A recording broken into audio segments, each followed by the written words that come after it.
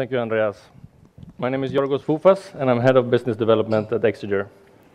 I'm a gadget freak, so I have a work tablet, a phone in my pocket, always, new iPhone. I have a Samsung Ultrabook at work. I have another tablet at home. And as every gadget freak, I have a fitness tracker, which measures how many steps I take per day, my pulse, how much I sleep. So what do all these things have in common? Well, they're premium products, design is very important, and they always seem to run out of battery when you need them the most. So you have cables at home, cables at work, cables in your car, cables in your bag, cables everywhere, and most of the time, well, it's a big mess. At Exeger, we have a solution for this. We have invented a new solar cell which works indoor, which can give your device eternal life. So this is a self-charging e-reader, one of our first prototypes. We have done this by seamlessly integrating the solar cell into the device. So our solar cell doesn't have the traditional silver lines that ordinary solar cells has. So the design possibilities are endless. We produce it using screen printing. So we can print on plastic or metal foil. We do this in the largest factory in the world for screen printed solar cells. We have no toxic materials and no toxic emissions. And this is why we are located in the city center of one of the most beautiful cities in the world,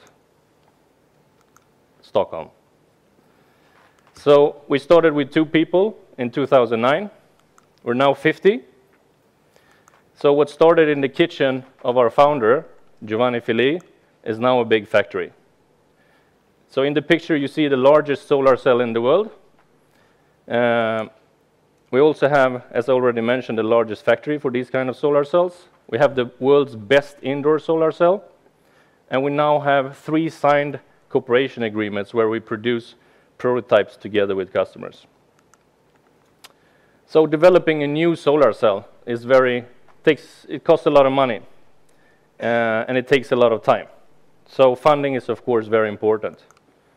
So in the beginning, we received money from the Swedish state through Vinnova and the Swedish Energy Agency, and our founder also put his private capital in.